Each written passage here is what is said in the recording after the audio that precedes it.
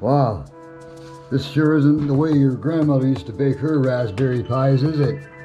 This is my Raspberry Pi 4, and my setup is what I did here with a ribbon cable going through a nice little mechanical case that came with the kit that I got. But here is my breadboard, and I use this little tiny one to run this big one here.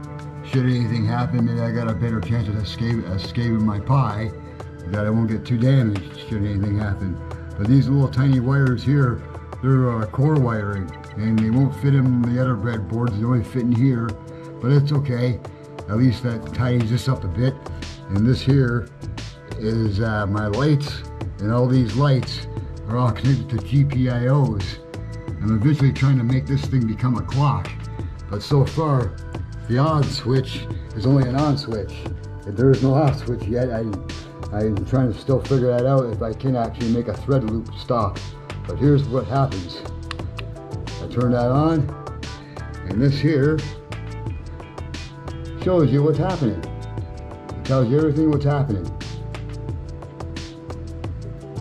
And at the same time, it shows you the time conversions to 24-hour and 12-hour. And it shows you the month, day, and year. And then it shows you my little scripture.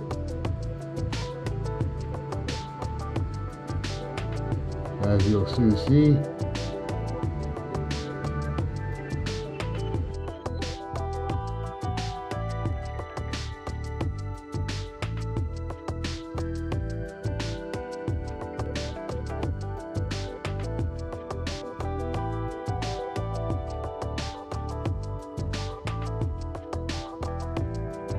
And these lights here do all the fancy work here.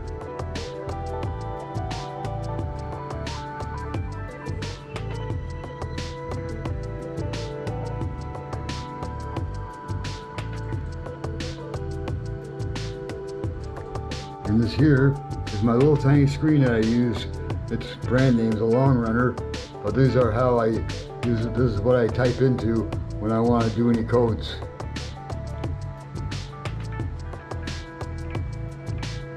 And this here tells you all about the clock.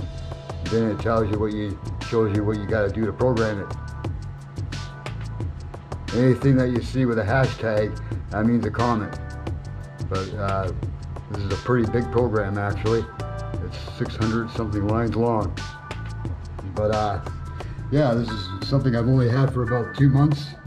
Almost 2 months, so maybe a little over 2 months, and I'm slowly learning it. Brand new to me, I've never done one of these before. It's pretty fascinating. And so far I haven't got electrocuted yet. And I don't plan to either. But other than that though, this here is my other piece of material in the kitchen, where I can look at my pinouts on my desktop. So that way I can see exactly where I marked some things, even though now I've changed some pins.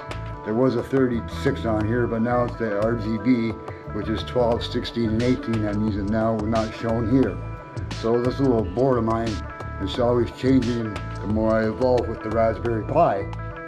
And like I said, this is sure is not your grandmother's recipe, because putting this thing together was kind of intimidating. I had to really do a lot of research. I mean, a whole lot of research. Other than that though, I'm off the ground and I'm doing things. I just need more resistors, because I got another project I want to do here with these little LED metrics. I need 8 resistors that go in the middle of this board here. So that's why there's such a long space in between the two integrated circuits. What they do yet, I have no idea. Like I said, I'm really still new to this Pi, but from watching videos and stuff, I learned what to do, kind of, and what not to do, and what you should do. But this setup here is all my own unique setup. I didn't get this from a video. This is my own idea, and I'm really liking it. It's a really good idea, and that way it's less able to. You won't be able to yank a pin out as easy as you would if you weren't using a ribbon cable. And it's good to use that with a cobbler, because that way you got nothing really touching anything physically inside the Pi except for the ribbon cable. But other than that, the little keyboard, cordless keyboard, it works great. This thing actually works great. It's slow on the mouse speed a bit, but who cares? But this Raspberry Pi is definitely something that's different. Definitely. Okay, and I'll show you some other neat little things. Now, I may not have mentioned it before. I might have mentioned it, but the reason this off switch I can't get it to turn off is this clock here is running on a Python thread. And what that means, it's doing two things with the processor. So instead of the processor saying, well, let's wait for this instruction to go first, then I'll do this one, it's not doing that. It's actually working together at the same time. But if you make a runaway while loop inside of a thread, it's going to remain as a runaway while loop. There's no way I can stop this thread. Even though I can push Control C for my keyboard interrupt that I put in there, everything stops. But if you notice, this little guy just doesn't know that he stopped. And he just keeps on going with the time through the Wi-Fi, not missing a beat. Now that's the reason too why I'm also having a problem with the switch. And my lights are also in a while loop on each of their functions that never end, except for the functions that end, but the whole loop of functions just keep repeating themselves over and over and over again. So I got no way to turn off this off switch for now. But anyway, on for our next little ride here. It's a good idea to maybe make a pin out. So I made a pin out, and how it goes like this. And then we got this. It says I'm using breadboard method or board method. I call it breadboard, but it's called board method. I'm not using BCM, which is Broadcom. BCM is for the actual GPIO number that you see, GPIO number 4, which will be my very first light right here. That's GPIO number 4, right there. But on pin and board, it's called number 7. It's just known as pin number 7. I use all my pins that way. All of them. Like as I'll show you, pin number 12 is the color blue for the actual LED. For the actual one of the colors of the LED light, as you can see here. And then when I go 16, it'll go green. So on the camera it kind of looks yellow, but it's actually green. Because I'm looking at the view screen on my GoPro. And then on 18, it's going to be red. It might be a different color too. It might look yellow on here, but it's supposed to be red. In the dark, it'll be red. But I got that at the end of the video, so not to worry. But you're gonna do some learning first. But anybody that's new out here, if you're gonna write programs for your Raspberry Pi, either in Python or C, I use Python. I don't use C. You should always make a keyboard interrupt and make sure you use your GPIO cleanup command. That way it shuts everything off down here. Even though the clock ain't shut down, at least this all is. And it's good to do that. That way, if you want to add something to your little breadboard, you can do it more safely than always having to turn off your Pi. Now, if you're going to play with your clock, your display, anything heavier, you should turn off your Pi, especially if you're not sure of what you're doing at first until you get something to work.